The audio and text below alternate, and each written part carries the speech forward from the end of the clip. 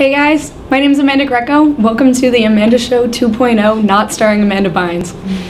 Today I'm going to tell you guys about my favorite TV show and why it's still relevant in 2019. So my favorite show is The Sopranos, which ran on HBO from 1999 to 2007.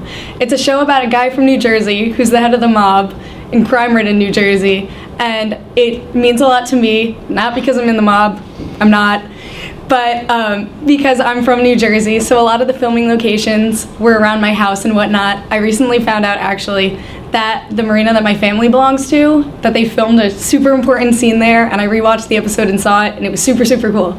And the reason why it's still relevant in 2019 is because last year, creator, producer, and writer David Chase came out with an announcement saying that he was going to release a movie in 2020.